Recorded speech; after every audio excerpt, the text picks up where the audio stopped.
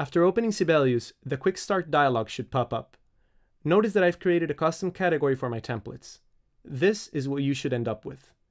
Now, let's go to a blank page and take it from there.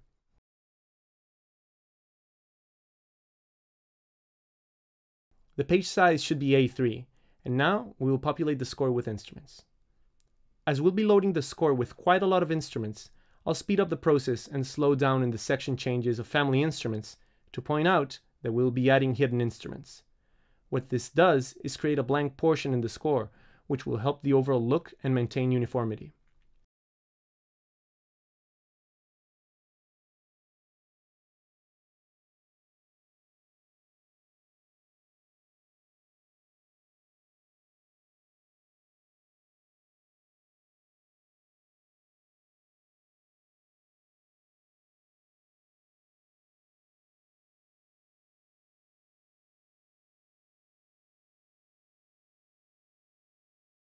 I place the hidden instruments in family changes, from woodwinds to brass, brass to percussion, percussion to accessories and keyboards, and finally to strings, for which I've created an overdub group and main group, should the necessity arise.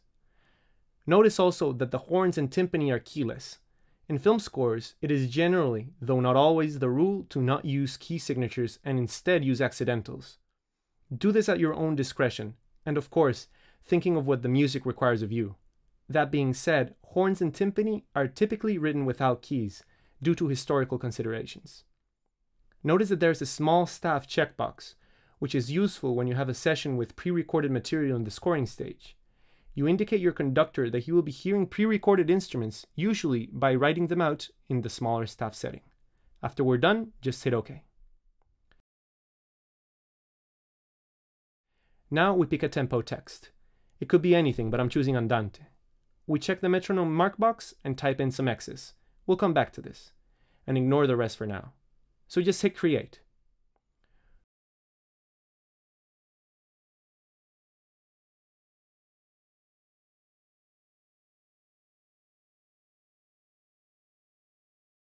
We'll retype those X's, and notice the spacing created by the hidden instruments.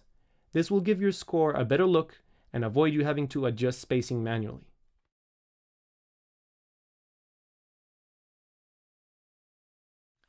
Now I'll speed through the renaming of the instruments as well as their shorthand in the second page.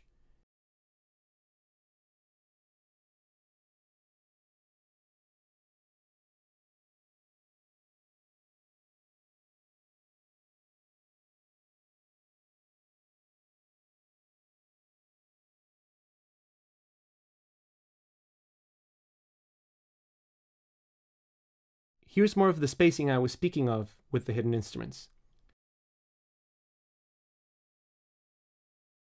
And for now, let's just save our progress and carry on to the next video.